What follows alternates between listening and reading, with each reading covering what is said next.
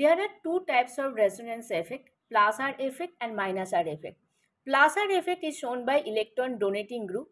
It adds the electron density to the pi system of aromatic ring by resonance. Here we have taken methoxy and NH2.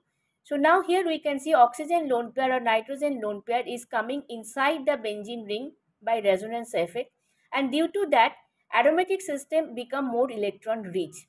So that is the effect of plus R effect. Now minus R effect is shown by electron withdrawing group like nitroaldehyde and ketone because they remove electron density from the pi system of aromatic ring. Now here you can see we have taken benzaldehyde. Now carbonyl group is electron withdrawing group. Due to that carbon become positively charged, and that's why the pi electron cloud is moving outside the benzene ring. It makes the aromatic system electron deficient. So this is called minus R effect.